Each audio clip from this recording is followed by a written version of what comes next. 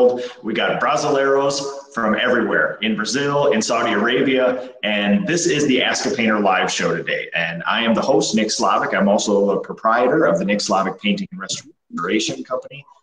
This is a show where I use my 2 decades of experience as a craftsman and an entrepreneur to answer any questions.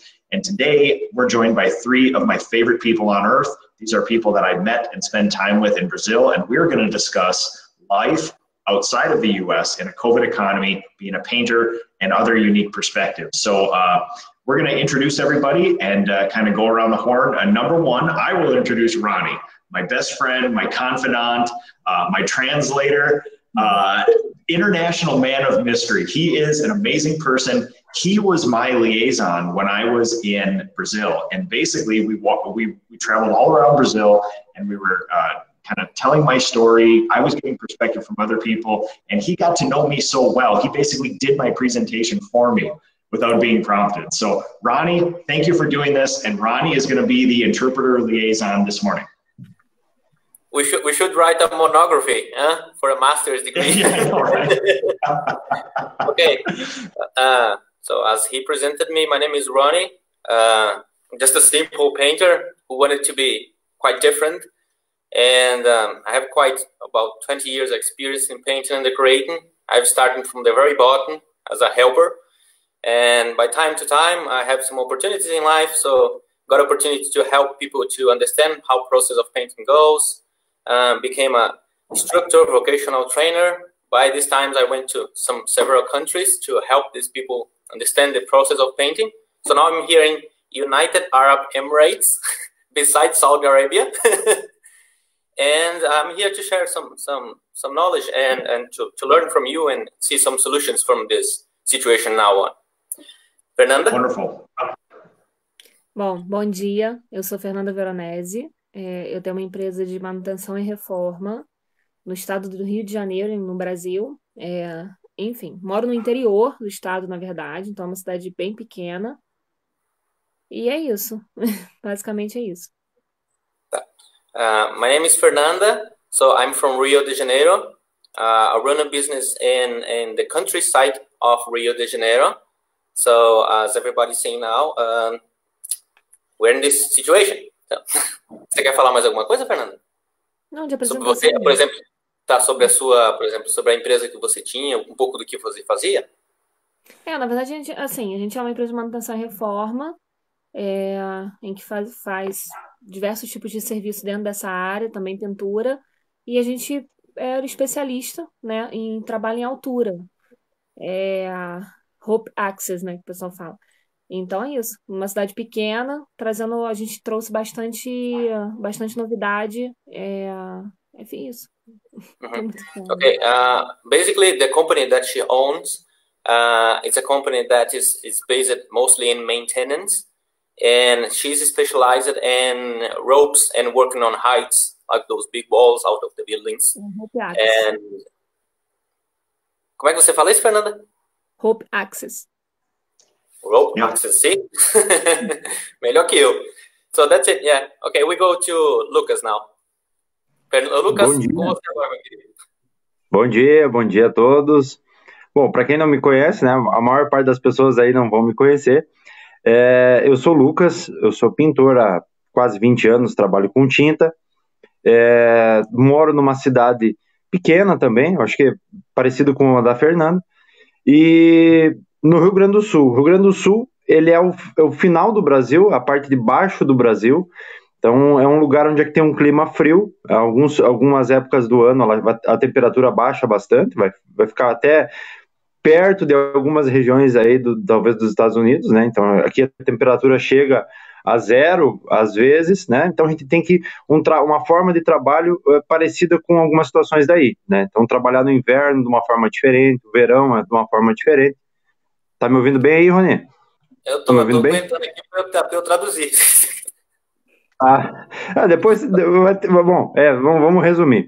Então, basicamente isso, né? É uma cidade pequena, trabalho com pintura um bom tempo, numa região do Brasil um pouco mais fria, né? Às vezes o pessoal acha que o Brasil é tudo calor, né? Não, tem bastante frio. Aqui faz bastante frio. Hoje deve estar uns 10 graus, 12, por aí. Legal. Okay, my name is Lucas. Bischoff, and I have around 20 years experience in painting. So I live in the southest part of Brazil, which is Rio Grande do Sul. And the climate here is quite unusual comparing to other parts of Brazil, because it's very similar to many parts of the United States due to the cold and due to the similarities. So people who works in this part of Brazil, there is very different circumstances to be working on. Okay, so my first question for everybody would be, what has changed because of COVID in your business? Like, can you operate? And if you operate, what has changed? A primeira pergunta que eu tenho para vocês é o que efetivamente mudou com a chegada do Covid-19? Vocês podem trabalhar, vocês não podem trabalhar, a locomoção, a logística, como está o negócio de vocês depois dessa mudança? Quem quer começar? Deixa eu começar. Fernando, we start first. É muito interessante a gente avaliar o Brasil de uma forma geral, porque cada região aqui, os governadores tiveram atitudes diferentes, né? Então, o que está acontecendo no Sul é diferente do que está acontecendo aqui no Rio de Janeiro. E o Rio de Janeiro foi muito atingido pelas atitudes, né, do governador e dos prefeitos. Então, aqui, a minha empresa está parada, entendeu? Eu estou até fazendo pequenos serviços, mas são mais voltados para a área de efeito decorativo. Mandei todo mundo embora. Eu tive que ter uma estratégia de risco antes de todo mundo começar a tomar atitudes.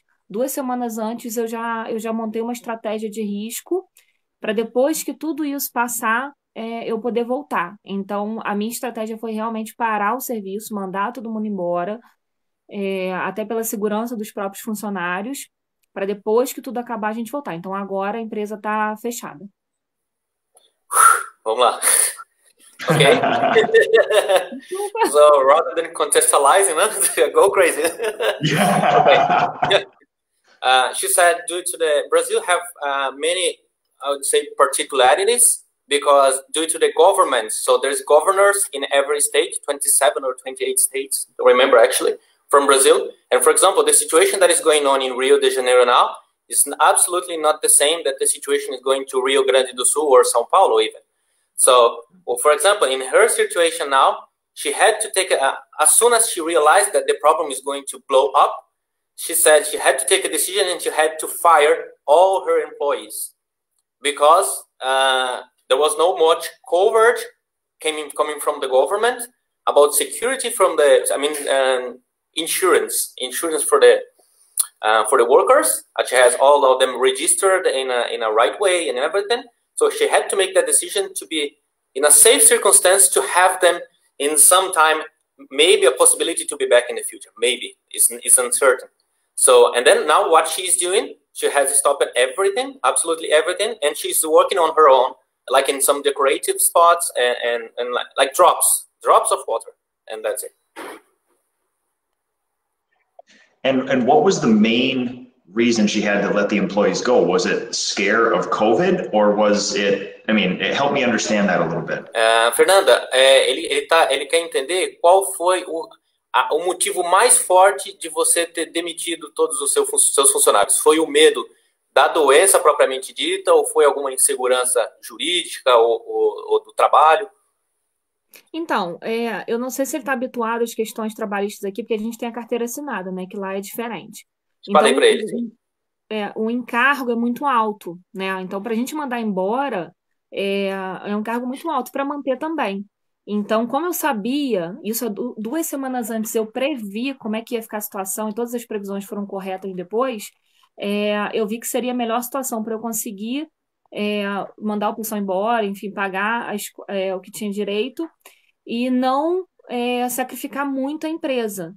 E eu também sabia que a gente não ia conseguir fazer serviço, entendeu? Então, assim, a preocupação com a saúde tem, mas numa obra fechada a gente consegue fazer o serviço sem causar riscos.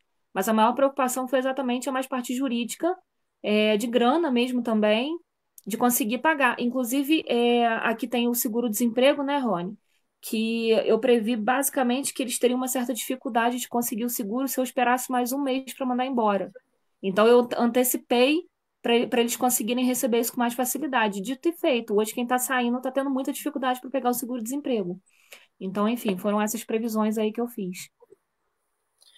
Mostly, Nick, it was not related to the illness, to the virus itself, but it was to the government coverage for the employees. So as she realized about that, she said, okay, so if I do this now, at least I have a way for my workers, my employees, to have a step forward from the big crowd to go for the government and ask for we have here, like here in Brazil, I mean, insurance, unemployment insurance that covers up to 5 months, but it's the base salary. It's like, if we convert now for dollars now, it'd be, I don't know, maybe $250, $200, something around this. And she thought about this way, thinking about the health of the company and the health survival way, just the survival way for the employees themselves. So she said she sat with them. She had such a great relation with them, put the cards on the table and said, this is the point now. Are we together on this? They agreed together to do this. This was not the best option, but it was the option that they had available to make the things moving at that moment. Agreed. And how about for Lucas? What has changed? Lucas, o que mudou para você? Então, antes, na verdade, eu diferente da Fernanda, né? Eu trabalho pequeno aqui, né? O meu trabalho principalmente ele é repintura. O meu trabalho ele é voltado à repintura de casa. Então é difícil obras novas, obras grandes, são raras exceções. O meu trabalho aqui são casas pequenas, né, e repintura. Então eu tenho um ajudante, apenas um. E aqui eu já tinha 2 obras agendadas, né? Eu costumo ir agendando as obras. E no chegar perto da data de início foi quando deu esse problema todo. Então, as 2 obras foram canceladas, tá? Eu fiquei praticamente 30 dias parado, até que apareceu agora uma repintura de uma casa nova, uma obra nova, e aí sim eu consegui voltar a trabalhar. Então, e os orçamentos que apareceram nesse meio tempo também eram obras novas. Então, eu passei praticamente quase 30 dias parado, né? E agora que voltei às atividades e tá, digamos assim, perto do normal, mas a gente sente as dificuldades, né? Aqui, principalmente, dificuldades com conseguir material, lojas fechadas, né? Então, complicou muito, dificultou muito isso, né? Então, e aqui, como eu dei uma prévia ontem, a nossa preocupação ainda é agora com a chegada do frio, né? Então, as pessoas estão muito preocupadas. O Rio Grande do Sul, ele tem essa questão do inverno ser menos obras, né? Por causa do frio, e agora ainda mais isso. Então, aqui a gente ainda está trabalhando aos poucos, mas bem apreensivo e bem preocupado com o que vem ainda pela frente. Tá. Acho que é mais ou menos isso. Você tem empresa aberta? Você tem empresa aberta, Lucas? Sim. Sim. Tá. Okay. What Lucas said the situation, for example, comparing to Fernanda, kind of business, size of business, he has a much smaller. So he had only one person who works with him. And he works there basically on repainting. So, as he can say, especially because of the south part of Brazil, especially on this weather circumstance, on the season, which is going winter, most of the buildings are not painted outside. Comparing to, for example, US and this kind of circumstance, not like frosty, but very cold, which people are not used to. So it is a normal circumstance that already don't have enough job. There isn't enough work in this time. And by this time now, the trust of the people and many other things are related. So it has like drastically fell off. And he just now, I'd say a week ago or something, he has got one small job that he's going through with his working. And I asked him in the last thing if he owns a company, like formal or informal way. He said he has a formal, like the smallest size of the company that has in Brazil that we call MEI. In Portuguese, it's like microempreendedores individual. It's like micro entrepreneurship. Is that the one that he has? And he's facing the situation just like drops. So my next question is, are they hopeful? Is this because of what COVID has done, is it bad now? Are they hopeful later? Is it bad now? Are they worried? Where are their minds at right now? Okay. ele perguntou para vocês agora como é que está a esperança de vocês, né, quanto ao cenário e quanto, especialmente, o que vocês estão vivendo e o que está por vir. Né? Antes de vocês falarem, eu só vou falar para ele a comparação do dólar e do real, porque tem muito relacionado ao mercado financeiro. Né? A nossa vida está na mão dos governadores, do governo, né, do grande governo, e muita coisa daqui para frente, a confiança do que a gente tem e do que a gente não tem, tá no que os caras vão assinarem, no que os caras, nas decisões que eles vão tomarem, né? Acredito que vocês concordam com isso. Sim. Tá? Eu vou falar isso para ele. Nick, I asked the question to them, but I was about to tell you that for now, exactly now, when you came to Brazil, the currency between Brazilian reais, and US dollars were about $3.89. Now it's 6 reais. What was that? 6 reais. 6 by 1. To buy $1, I must spend 6 reais. I need to come to Brazil. Even the Bolivar, the Venezuelan currency, did not fall that much. It is in the top of the currency on the world now. Who is going to fall is like in the cliff, as I told you. And you know what does it mean? You studied economy. We're talking about a hyperinflation, something like that, and the levels of the interest in Brazil, like some interest that could help people, is going down and down and down. And that's what I'm telling you, that the people who owns the country, the governors, if they don't take serious decision and get together from now on, I already think that Brazil is not going to grow for a couple of years. Hopefully, it's just not to grow, only keep in level. You know all the treasure that the country do, like US, like $11 trillion a year or something like that. I don't remember the name of it. Tô falando do PIB para ele. Brazil has 85% of this treasure from Brazil compromised with debits, external debits now, and it can go to 95 to the end of the year, they say. And this is something that we're talking about numbers, just to let you know before they say the thing. Quer falar, Lucas? Viu, Rony? Eu estava olhando outro dia as notícias, né, e lendo sobre isso. O que os Estados Unidos está investindo na pandemia é quase o valor do PIB do Brasil. Então, para eles terem não sei se tu chegou a falar isso, então o que eles estão investindo para conter tanto na questão da saúde quanto nos empregos é o PIB do Brasil. Eles estão investindo no Brasil, né, nesse problema lá. Então, para ele ter ideia da nossa situação.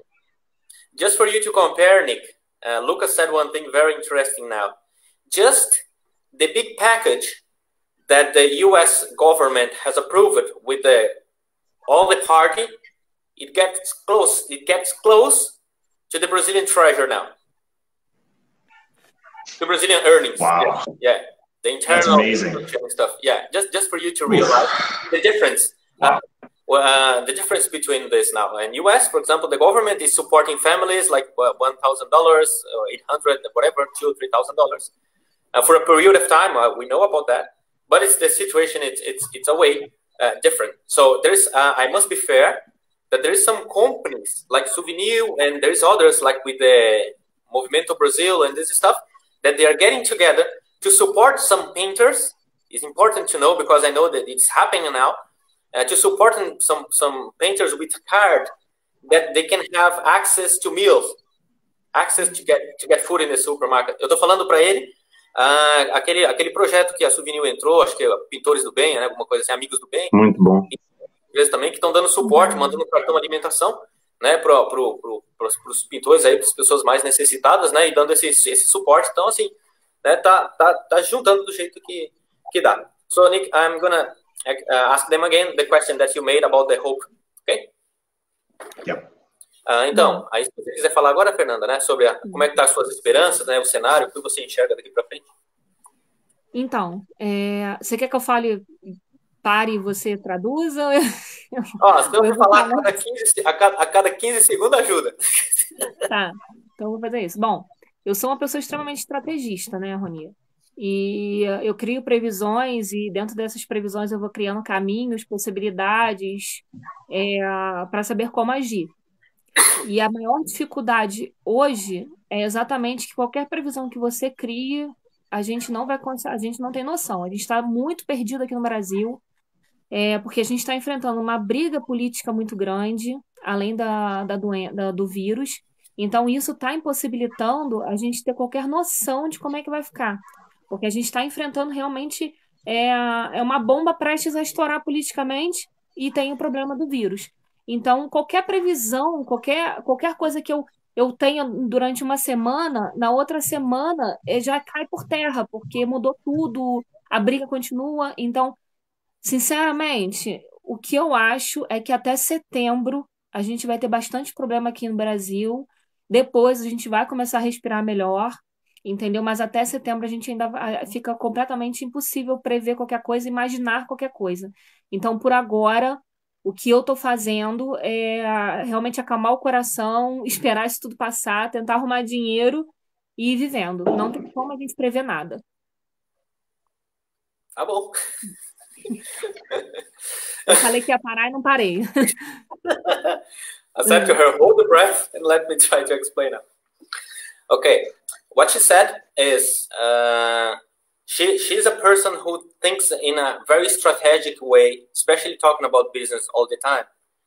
And in her way of thinking about that situation, she cannot see much from now up to September, at least. Like, it doesn't see lights on the end of the tunnel. What does it mean? Because especially about two things. We have the COVID, okay, which is in parallel, not less important because there's people dying every day about this circumstance. And let's say the governors, they're changing minds all the time, week by week. And there's so many things going on the politics right now in Brazil that it's just impossible to take a decision by this side or that side. So she thinks that she's going to hold the breath from now on and try to get money on the way that she could have for this, and try to see something from September on. That's what she holds on this. Now it's like when you have the petrol in your car, gasoline, and you have the reserve on this, and we're working on 10 miles per hour, looking to the sides, not to crash everyone, to reach the goal. So basically, Fernanda's saying regroup, collect, and then hopefully September back to business. Exactly. She said she doesn't want to panic, so she wants to be focused on what is important now.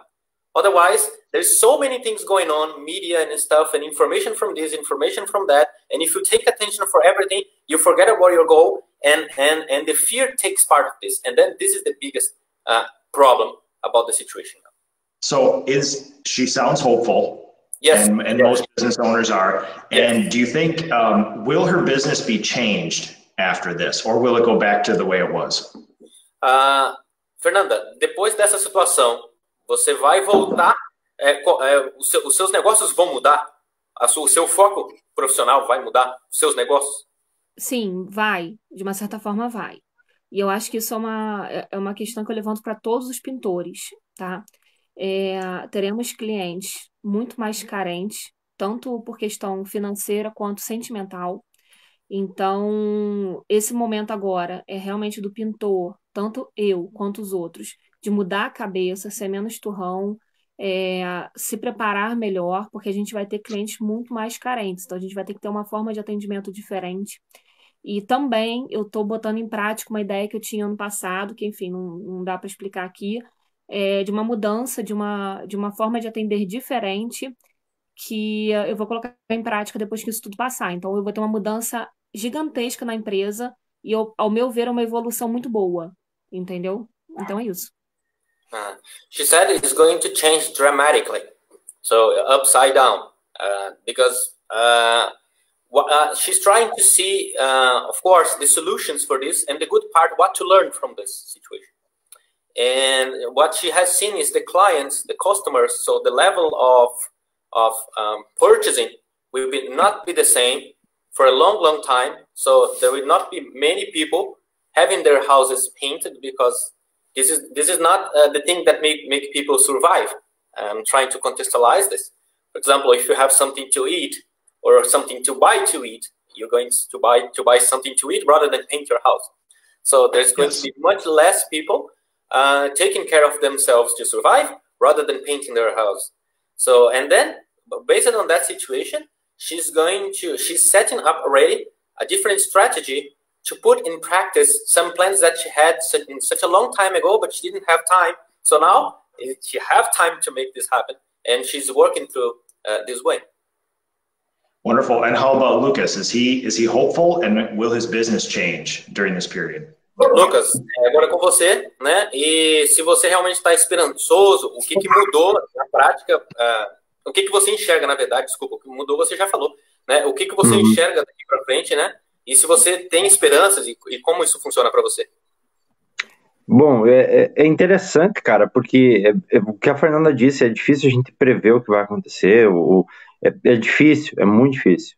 O que eu acredito, tá? Eu acredito que vai voltar em breve, vai voltar, as coisas vão começar, mas de uma forma lenta, vai voltar ao normal, e que a maior parte das pessoas, que é o meu público, digamos assim, elas vão pintar. E o meu medo é que venha todo mundo junto.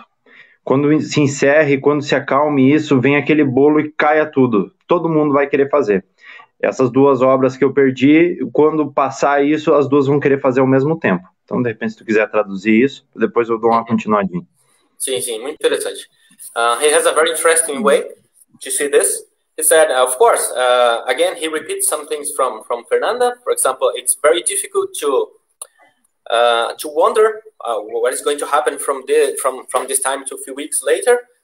He thinks it's going to be like on the same deep side in a couple of weeks, but as the same way he thinks about that, he also looks on the end of the tunnel that is going to be a big wave of clients coming at the same time.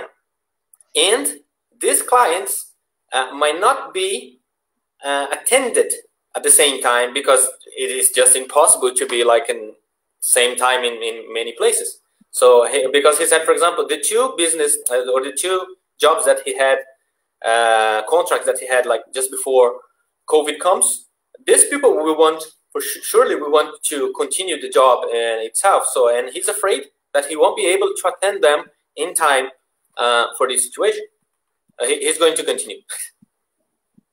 Bom, e outro problema, né? O que a gente percebeu? Durante essa quarentena que ainda continua, muitas pessoas, através da internet e até o YouTube, estão buscando elas mesmas fazerem, né?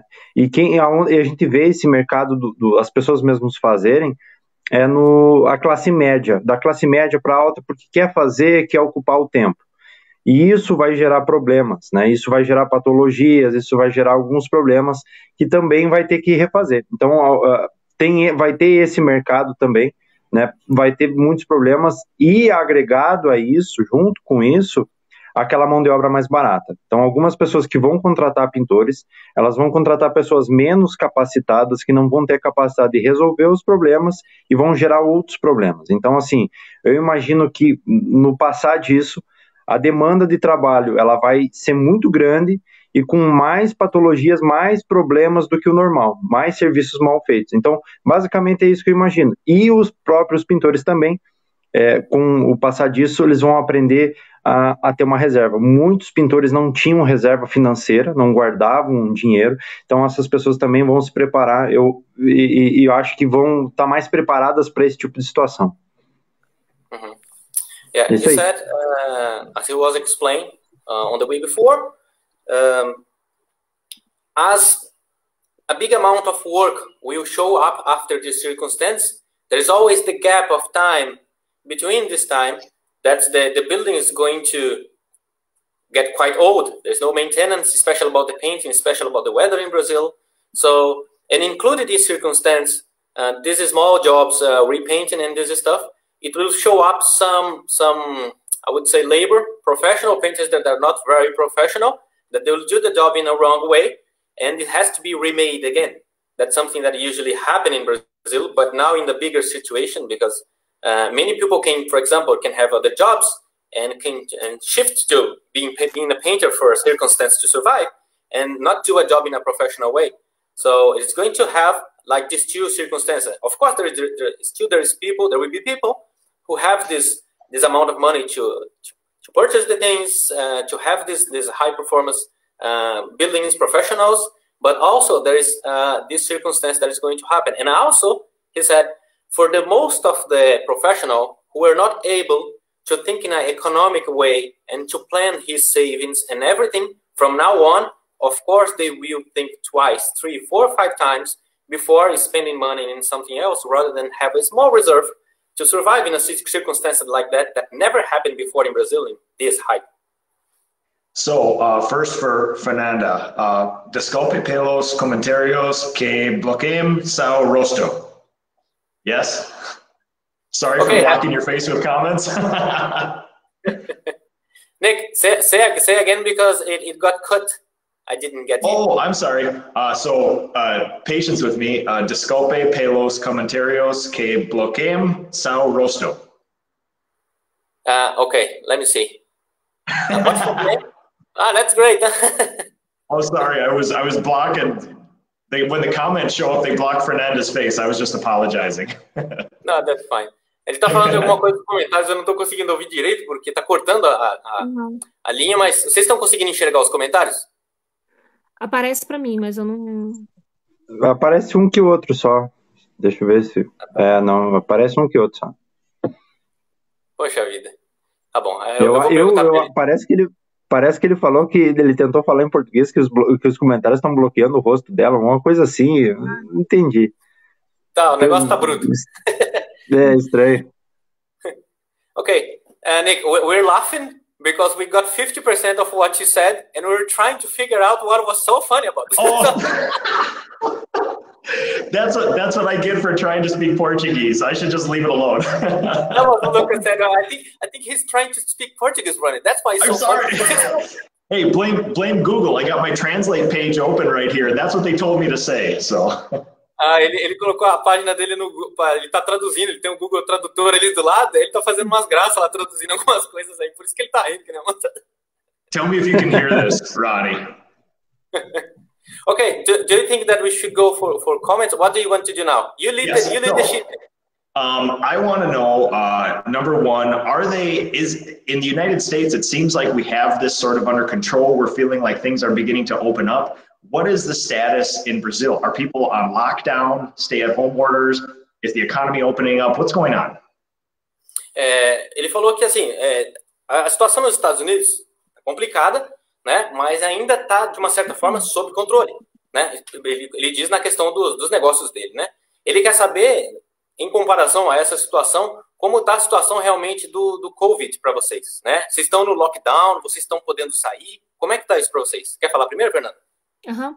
Bom, aqui na minha cidade, no estado do Rio de Janeiro, eles estão bem rígidos. Tem algumas cidades do estado que estão em lockdown. Aqui na minha cidade não está. E aquilo que eu falei, por questões políticas, tá complicado, né? Porque as pessoas seguem o que o político fala. Então, enquanto a gente tem um político que está falando para ficar em casa, o outro está falando que a gente precisa trabalhar. Então, na minha cidade, as ruas estão lotadas, mas as empresas estão fechadas. Então, é de um extremo ao outro, né?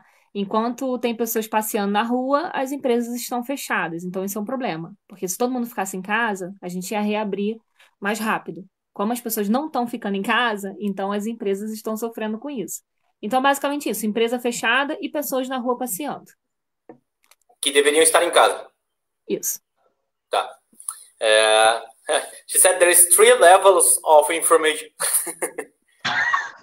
Is the presidential level, is the governor's level, is in the village level. So especially the situation, for example, there's information that comes from the highest politician in Brazil, and then there's another filter which is going to be in front reaction situation between the governments. So government say one thing, the highest say another, and then in the city is another situation. For example, they should be locked down, they should be at home, people should be at home, and the companies are closed due to the circumstance that they can get fined, many other things. But many people is just walking on the streets, going to fair, enjoying their lives, barbecue, blah blah blah, many things. And this is the situation. So some people follow the rules and many others not. So if they would have following the rules strictly since the beginning, the pain from this process would be worse, we would say like that. But rather than this situation that people are not used to follow, basically is that you're not used to follow rules strictly this way, it is still happening badly in Brazil. And Lucas, have anything to add to that, or should I have another question for him? Yeah, I go for Lucas. Agora você, Lucas, como é que está a situação de você está trancado em casa, você está podendo sair, as pessoas, então como é que está essa situação no seu? Então, aqui tem esse problema, né? O governador daqui ele se manifesta sempre ao contrário do presidente, então, e aqui os prefeitos seguem o que o governador fala. Então, o governador mandou fechar, fecha, né? Enfim, a minha cidade, ela já fechou o comércio 2 vezes, fecha o comércio, né? Na verdade, fecha tudo. Então, as entregas são só por telefone, então o pessoal liga, né? E eles entregam o material na obra, se for o caso, enfim. Mas é tranquilo, não teve nenhum toque de recolher, aqui ainda tá indo. Para você ter uma ideia, na minha cidade teve 22 casos, hoje está com 22 casos confirmados, e desses 22, 18 já estão curados, né? Então ela está bem, contém legal. Já uma cidadezinha aqui do lado, foi estipulado o toque de recolher, e se tiver alguma pessoa na rua durante o dia, ela leva a multa de R$500. Então, oscila muito, né? Dependendo da cidade, tem, outras não tem. Então, e o Rio Grande do Sul, ele vai alongar, depois tu resumir. O Rio Grande do Sul, ele ficou através de bandeiras. Cada região tem uma bandeira. Então, a bandeira vermelha fecha tudo. As outras bandeiras vai de acordo com os números de cada cidade. Yeah, he said basically on the same circumstance as Fernanda. So the governors say one thing, so the highest say another, and there's a big issue. Let's compare like this, not to get trouble, but there is a big moment that everyone wants to get the rules in hands in order to find a solution. But as we have many heads thinking about different ways, as I think you can understand about this. So the solution about that is quite more difficult. Of course, there's many particularities in each state, but there is no common sense about, for example, so should open part of the business, should not, people should stay at home, should not, in many situations involved on that. For example, he said on the city that he lives, in Rio Grande do Sul, for example, they adopted a system of flags. For example, red flag is a place that is a high level of infections and people. So green and yellow, and it goes. For example, he said in his city, there were 22 infections, but from 22, 18 has recovered. So it is moving. But in the city beside, the situation is very different. So, and based on that situation, I have just a question for him. I'm going to ask him if he is able to move to work. I'm going to ask him. Você pode sair de casa para trabalhar agora, Lucas, ou não? Sim, a construção civil aqui no Rio Grande do Sul não parou. Ela nos primeiros dias, ela segurou, ficou, digamos, uma semana que eles pediram para parar, e depois liberou, e não, aqui no Rio Grande do Sul a construção civil não tem ordem de parada, só aquelas medidas de segurança, né, os itens e tal, enfim. Okay, eu tô trabalhando. Construction and building sector, they are allowed to work. It's considered one of the vital sectors of the industry, and it's as long as they follow the procedure of safety procedures, keeping distance, wearing masks, and all the other stuff that has to be done. So once they do this, they're allowed to work on this. So to clarify for a lot of my painter friends in the United States, my impression has always been that it's difficult to be a painter or own a business as a painter in Brazil because of a lot of the government things, because of a lot of externalities that prevent you from doing this. Does this make it much worse? Does this complicate an already complicated situation, or is it kind of like, this is just how it goes, this is what we expect as Brazilians? Okay. I'm going to tell them and then discuss with them and get a common sense and give to you. You got it. Ele falou assim, o que ele consegue, ele falou que tem pegado muitos comentários agora do pessoal nos Estados Unidos, né, falando sobre diversas situações. E o que ele consegue enxergar desde a época que ele veio aqui, o panorama que ele tem, é que as nossas leis trabalhistas, a burocracia para se abrir uma empresa e andar sobre o caminho certo, pagando todos os impostos, é extremamente dificultoso e um processo penoso na nossa vida, né? E a partir desse momento que nós vivemos essa situação, isso se tornou algo ainda pior, ou tipo assim, cara, é a mesma coisa, tá doloroso do mesmo jeito e funciona, né? Funciona, eu digo assim, né? Funciona a máquina do sistema, mas para nós continua dificultoso, né? E ainda não mudou nada, né? Essa questão da burocracia, ou só piorou? Então, a gente tem, eu na minha empresa tenho um sócio majoritário que não sou eu, né? Que é o, o presidente, que é o governo. Então, isso continua a mesma coisa. A gente tem uma dificuldade absurda de manter uma empresa no Brasil. As leis trabalhistas não é indo contra, porque a gente ia entrar numa questão aqui muito profunda, mas algumas coisas defendem o mal profissional. E agora, nessa pandemia, a gente está vendo que, por exemplo, as pequenas empresas, né, que faturam menos, sei lá, de 1 milhão por mês, vamos botar assim, essas pequenas empresas, elas estão no limbo. A gente não está tendo muita ajuda do governo, então vão ser as empresas que mais vão sofrer. E vale ressaltar que são as empresas que mais empregam no Brasil, são as pequenas empresas, pequenas, 5 milhões para baixo, né? Então, tá muito difícil isso, porque a gente não está tendo apoio do governo, fala que vai liberar empréstimo, mas quando você chega, os empréstimos são feitos pelos bancos privados, aí quando você chega no banco, 1 milhão de dificuldades, mesmo que você tenha a empresa toda certinha. Enfim, é isso que a gente está vivendo aqui, essa dificuldade de conseguir a ajuda do governo por causa da pandemia e essa dificuldade que já existia muito tempo atrás. Então, tá impossível manter empresa no Brasil nesse momento. Vou falar para ele. She said that first big thing, I'm going to ask you a favor as well. When we have a company, for example, you and me, and for example, I have 50% and you have 50%. What is this called in English? Partnership? I have a partner 1, partner 2. What is the name? Partnership. Partnership, yeah. She has always the major partner, which is the government. Takes most of the taxes, yeah. Eu falei para ele que o sócio majoritário é o governo, né? That's the worst partner. Yeah, and this is crazy because as we said before, for example, if you pay 2,000 reais a month for the employee, you have to pay another 2,000 in taxes.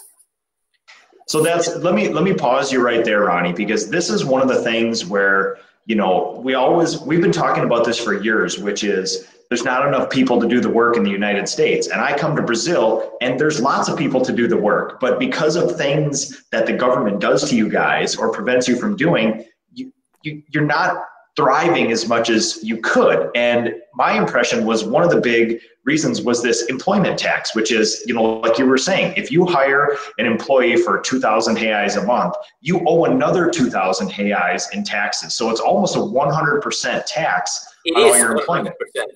And if we had to do that, that would be very painful. I mean, very, very painful. I mean, I think we end up paying,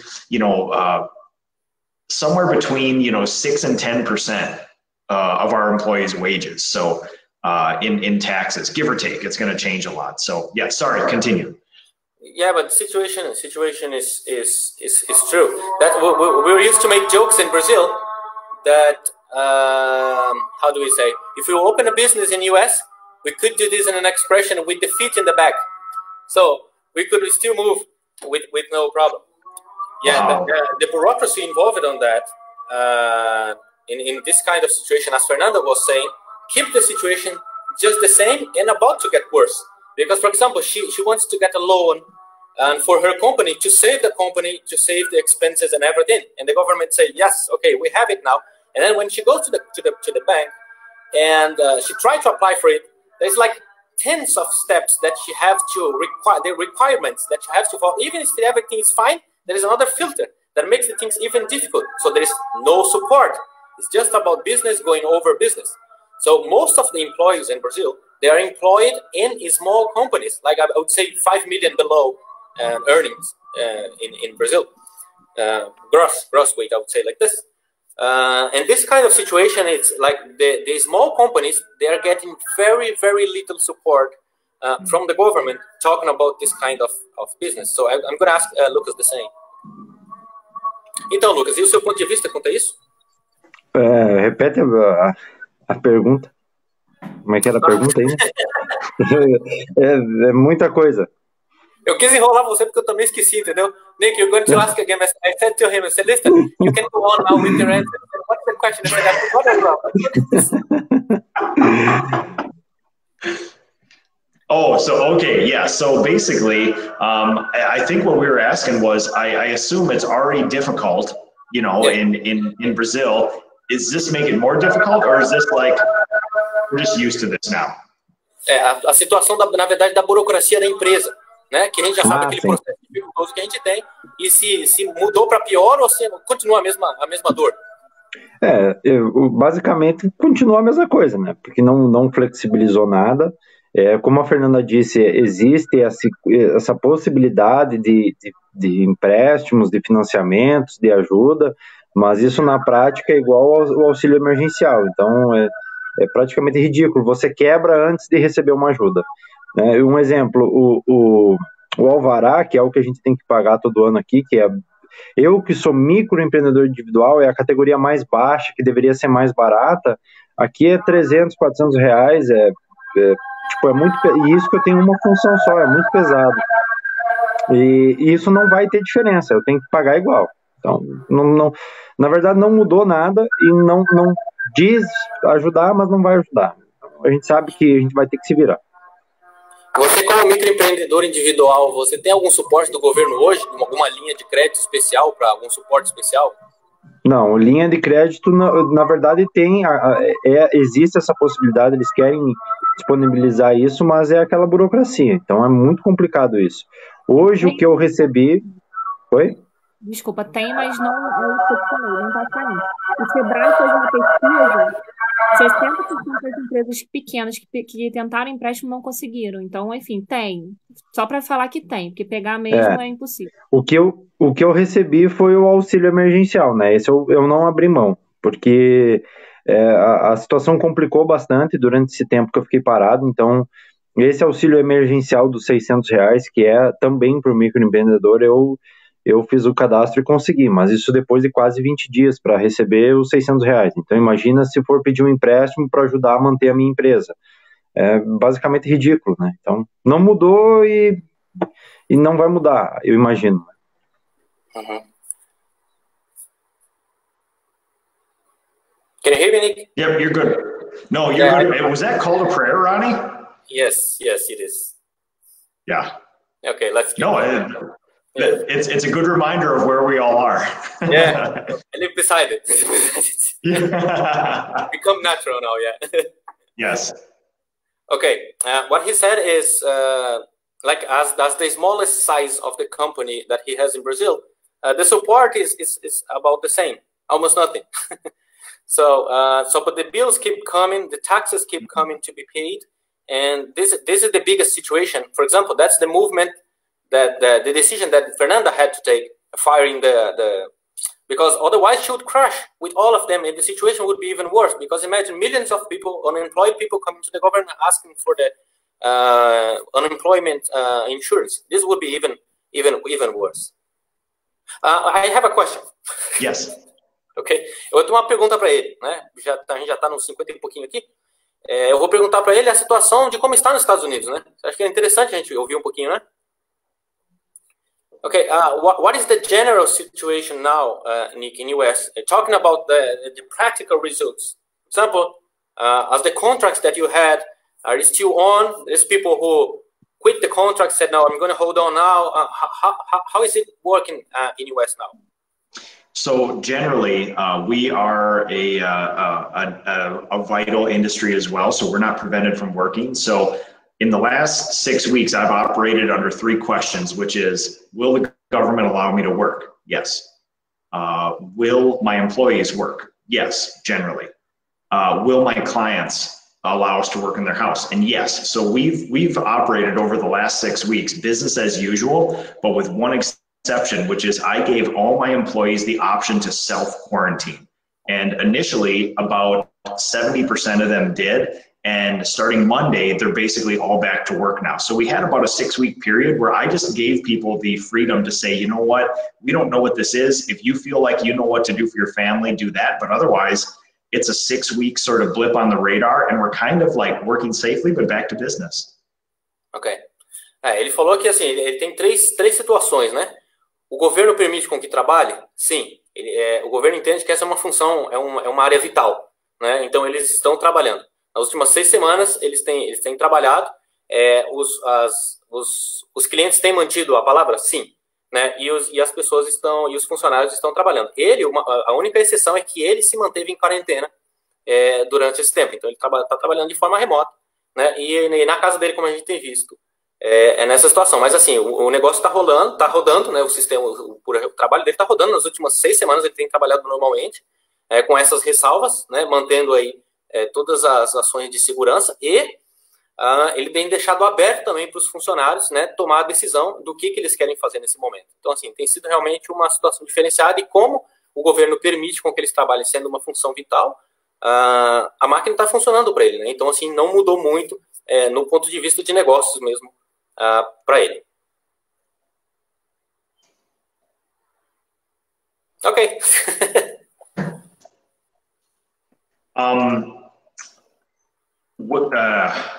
It's hard to.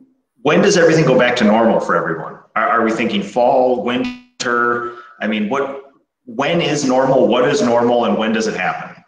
Now, as Brazilian, I know that we're going to winter time, and always the winter time is a situation that most of the companies work indoors, and but after this situation, it starts to pick up again. That's the normal situation. So ele perguntou em que estação nós estamos agora, né? Eu falei que é no inverno. É inverno, né? Uhum. Então, e aí depois do inverno, normalmente a maioria do inverno a gente trabalha em áreas interiores, né? E depois disso a gente começa a voltar de novo um pouco da demanda maior, né? De áreas externas. Basicamente isso. Eu até... quando o Nick esteve aqui, foi uma pergunta que eu fiz para ele sobre essa questão do inverno, como ele trabalhava no inverno. E isso me marcou muito. E eu levo isso, tomei como uma explicação para os clientes isso, né? O foco para o inverno aqui, a gente manter as obras internas, e externo segurar para o verão, né? De preferência depois do inverno. Então, e o pessoal já começou a entender isso, já vem de uma cultura assim. Ainda há alguns casos que querem, né, trabalhar externo no inverno. Aqui já é engraçado, aqui já é diferente. O problema é que aqui é extremamente frio, né? Aqui não, aqui também. É uma situação complicada aqui, então é bem difícil no inverno. Aqui chega a 0, só que a gente tem um detalhe: no verão chove muito. Então, então assim, a gente prefere fazer a parte externa, somente de fachada, né? Que a gente trabalha com alpinismo industrial. A gente prefere fazer no inverno, entendeu? Por mais que aqui também chega a -1, -2. Só não neva, né? Igual lá no Nick, mas enfim.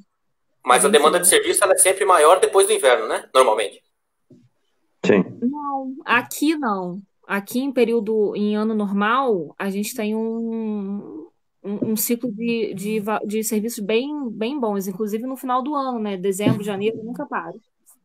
Entendeu? Tá, eu vou explicar para ele. Okay, Nick. For example, Lucas said one interesting thing, that by the time that you came to Brazil, he asked you about what is the strategy that you use when you work in the winter time, and a strategy that you use indoors and this stuff. And he said he kept this, and he's supporting him with this information to work indoors, and this kind of strategy is actually working in practice for him. And as Fernanda said, one interesting thing, that in winter time, rather winter or summertime, the amount of work that she has is almost the same, because she plans and she has a strategy for this, and she's split two brains, girl. Você é uma garota de 2 cérebros, né? Porque você já faz o plano do ano todo, né? E nunca falta serviço, né? Tá sempre colocando ali, encaixando o serviço ali para o ano inteiro. In this kind of situation, for example, as for Lucas, it is not enough much work on winter times. I would suggest now, Nick, I don't know, I would like to take a look and there's some comments. I know there's many Brazilians who would like to thank some of them or would look at them. What do you want Go to right say? ahead. I only have one question. It'll be way at the end, but you look through and see if there's any good questions, Ronnie. Ok.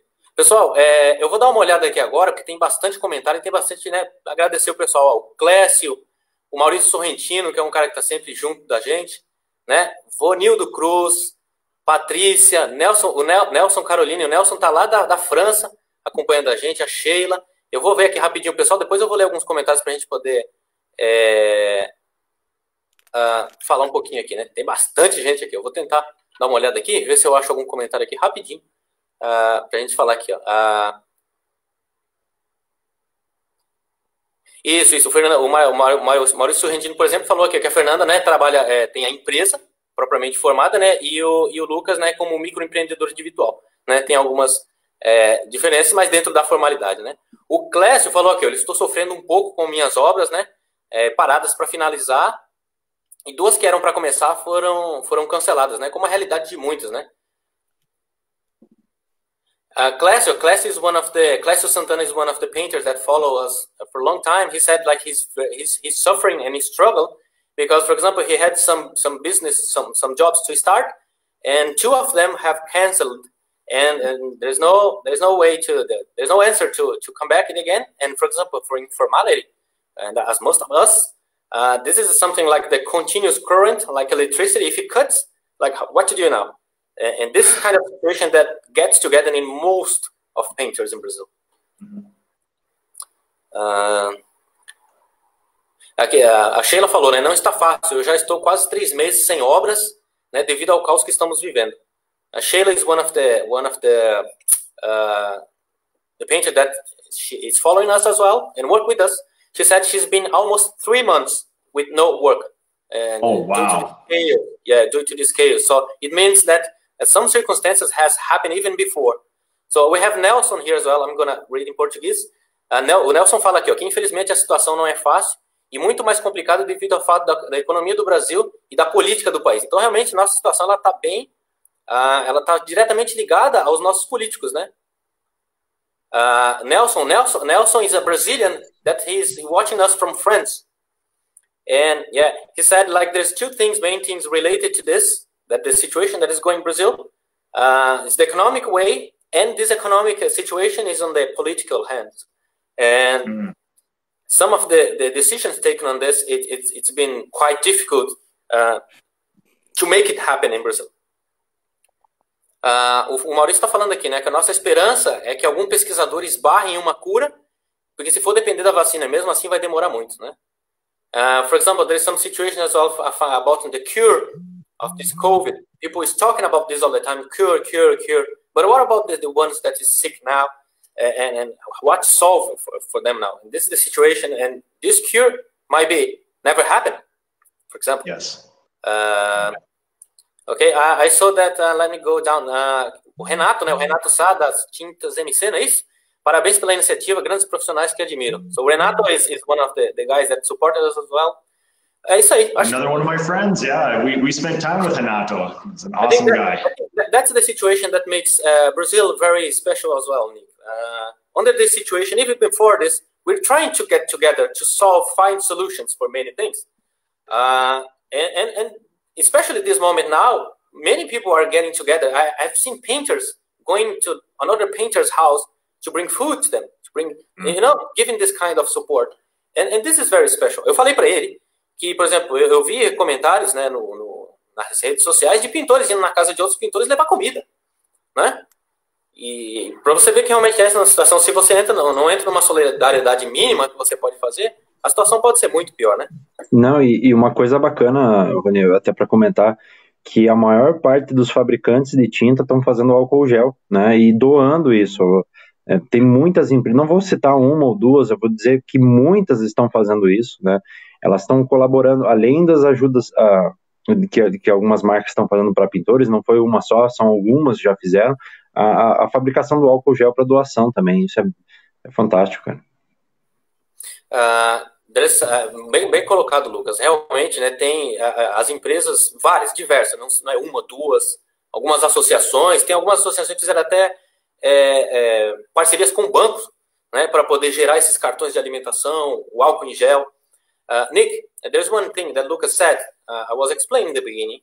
Like there's many companies in Brazil, like industries of painting. They're getting together with even banks to promote like this feed proposal, and also they're producing alcohol in gel, so to donate to many people. So because they know, I think as well, they know if the people is not able to move, how to transfer the paint from buckets to the walls. So it is a link. It is a link, and these people are engaged together to help people, beside of any other thing in this situation now. I have two more questions. Number one, give them each a chance to just tell all the American painters something. What do we need to know? Just give them a chance to just sort of reach out to all of us here and just give us an insight into what they're thinking and their lives or their business. O Nick ele falou que ele tem duas perguntas, né? A primeira é ele queria ouvir de vocês qual é a mensagem, com base na vida de vocês, na história de vocês agora, qual é a mensagem que vocês gostariam de transmitir para o povo americano nesse momento? Se tivesse alguma coisa que vocês quisessem falar e expor assim, falar, poxa, isso aqui eu acho que era interessante poder levar.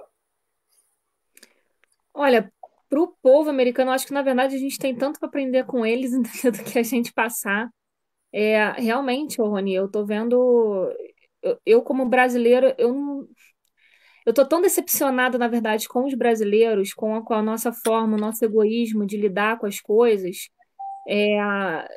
Eu esperava mais. Então, eu olhando para outros países, eu sinceramente, eu não tenho nada assim como brasileira para passar pro americano, por exemplo, entendeu? Hoje, tanto eles quanto os alemães quanto os italianos estão dando um banho na gente, e a gente que era tido como um povo tão amável, tão, sabe, tão, sei lá, o que eu posso, tão, nada egoísta, um pouco realmente que recebia, pelo menos aqui na minha cidade eu tô vendo um egoísmo tão grande. Inclusive, eu fiz uma publicação recente porque a gente teve a tragédia de 2011 aqui na cidade, entendeu? Então, Eu vi. tudo aquilo que eu falei lá é exatamente o que eu posso esperar dos brasileiros, que é um egoísmo absurdo, o meu primeiro, e é o que a gente está vendo aqui. Então, eu particularmente, eu acho que a gente tem muito mais para aprender com os americanos do que eu passar alguma coisa para eles, nesse momento. Fernanda said, based on her life experience, and especially about this moment now, she has been very disappointed with the Brazilian people, because we are well known as Brazilian citizens, as a lovely people, hospitality and everything. But due to the circumstances now, she has witnesses so much selfishness from the people that it is quite difficult to say what can, especially about the support that she was expecting now. Not just about the company itself, but she has seen like the way that US it's moving, the way that Germany is moving, the way that Italy is moving.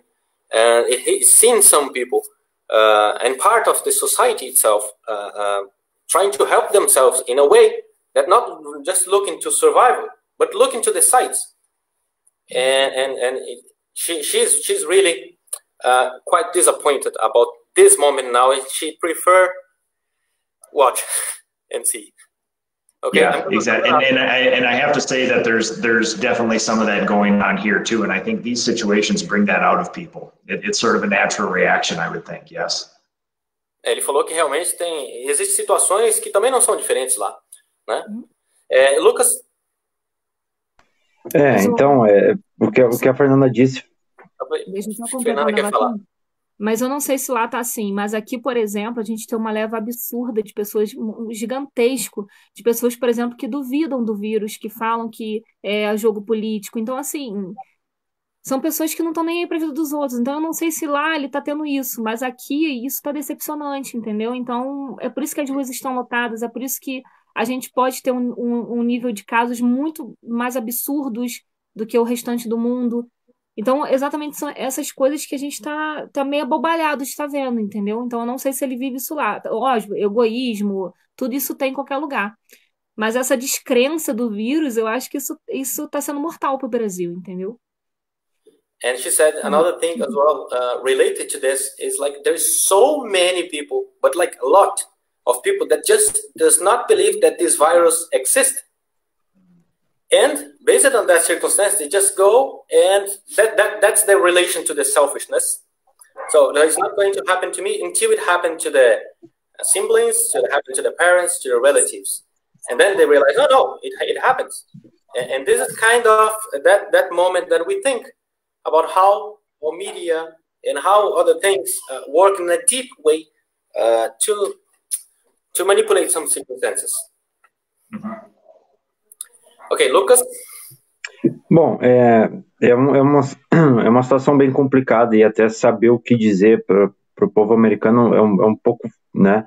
Eles são mais a nossa referência do que nós ser alguma referência ou dizer alguma coisa para eles, mas enfim, eu acho que a gente sempre tem a aprender um com o outro.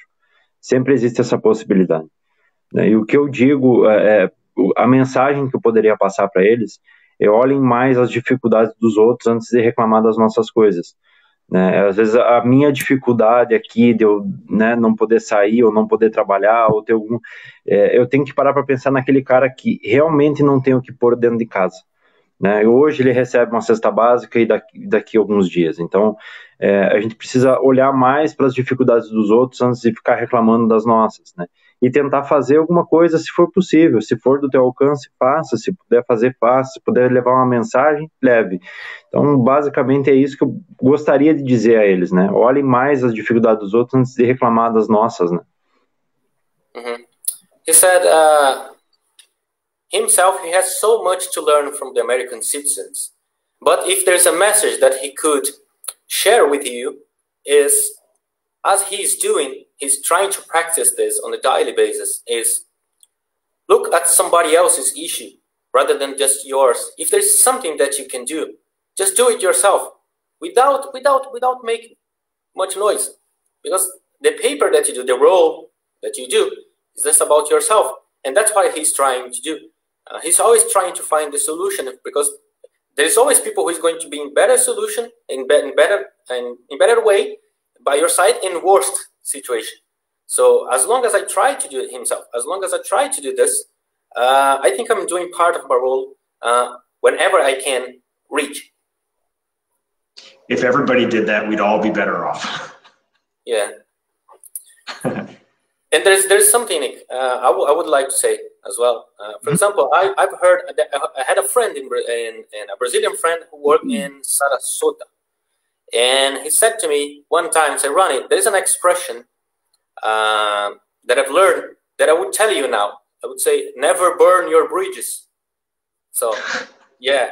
And this is the moment that most of the people, sometimes because of this selfishness, they say, no, I want to survive. So if I survive, I keep the world moving on over my shoulders, and that's it. But it doesn't work like this. If I don't have you as a partner, if I don't have the one that worked by my side as a partner, if I don't look to the sides over my shoulders, it is not going to be enough.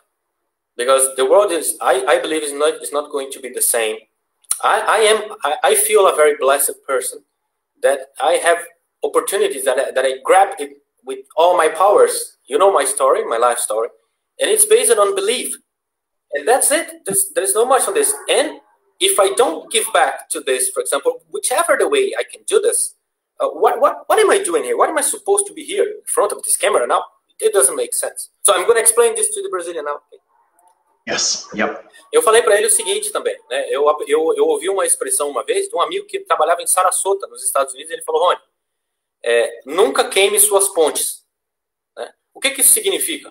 Que não é só a questão profissional que se envolve aqui, tem uma questão humanitária, né? Como o Lucas disse, se eu olhar sobre o meu ombro aqui agora, sempre vai ter alguém que vai estar precisando e sempre vai ter alguém que não vai estar precisando. Mas se eu puder fazer a minha parte no que eu puder fazer, no mínimo possível, sem fazer barulho, sem fazer algazarra para ninguém, faça a sua parte somente, né? E isso já multiplica e já faz o mínimo que o mínimo que nós sabemos que nós podemos fazer. Isso está dentro de nós, né? Colocar a cabeça no travesseiro, né? E poder dormir em paz, pelo menos pensando no próximo. Ok, Nick? Exatamente. All right, last question. Aí ele tem mais uma questão. Tá acabando, viu? Tá acabando, last question. Sei lá trabalhar. Rápido, Okay, rápido, porque eu ainda tenho que dirigir mais uns... So this is the question I've been waiting to answer the whole time, but when are we going to get together in Brazil again? Ele falou, a pergunta de ouro, de $1 million question. Ele falou, a pergunta de $1 milhão. Quando nós vamos nos juntar de novo no Brasil? Poxa! Cara, eu vou te falar que é um sonho, cara. Eu quero muito isso. Eu gostaria muito isso, cara. O Nick é um cara... até eu falei, a história dele da entrada na pintura, ter começado na pintura é muito parecido com a minha, então é um cara que eu tenho um carinho muito especial. Eu gostaria muito de poder que mais um encontro acontecesse, né? São muitas experiências e quem sabe aí entrar numa obra junto, nós botar a mão na tinta junto, eu acho que isso seria fantástico, cara. Trabalhar junto com o Nick, eu acho que seria muito legal. He said he cannot wait for this. It would be a blessed moment to join join all the painters together again, to seeing you going to like a job site in Brazil to face the real situation that we face on a daily basis. That would be something that after this crazy, this like unprecedented moment, we get together. Fernanda? Eu acho, a gente espera isso, só que eu quero estar com o inglês mais bem desenvolvido para eu sentar com o Nick, tomar uma cerveja, realmente conseguir tirar dele bastante coisa mais da área, enfim, de marketing, de desenvolvimento de empresa, de como lidar, né, com o profissional, com o funcionário, passar horas aí tentando absorver o máximo que eu posso desse grande administrador. She said, before you come to Brazil, she must sharp her English because she wants to get like a syringe and absorb from you every single knowledge that you have.